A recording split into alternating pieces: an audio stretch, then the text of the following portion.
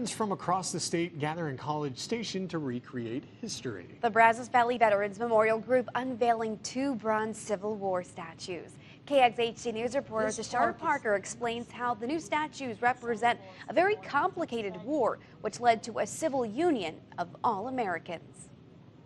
The American Civil War is something that forever impacted the lives of everyone in this audience.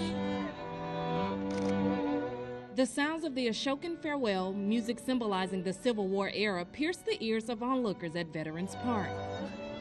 We really wanted the Civil War to the north, and we wanted it to be about a United Nations, a United States together. A united nation is what these 2 statues represent. This spot very special.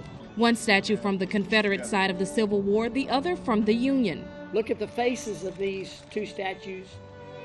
You can look through the slats. They're looking at each other eye to eye with respect. Respect indeed, but the soldiers also serve as a grim reminder of the end of one of America's bloodiest wars to date, a war about economics, slavery, and state versus federal rights. But today wasn't about any of that. It was about unity in both the North and South coming together as one. It's really consoling that this happened, so that we are where we are today because of our forefathers, our ancestors that fought in both sides of the war.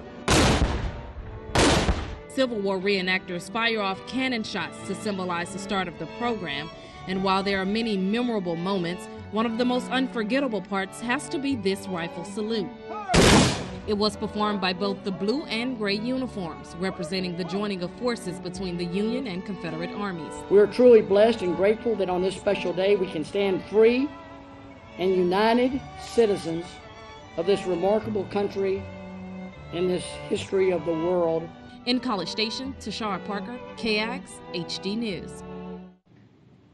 Now, if you would like to visit the new memorial, Veterans Park is open weekdays and weekends from 7 a.m. to 12 a.m.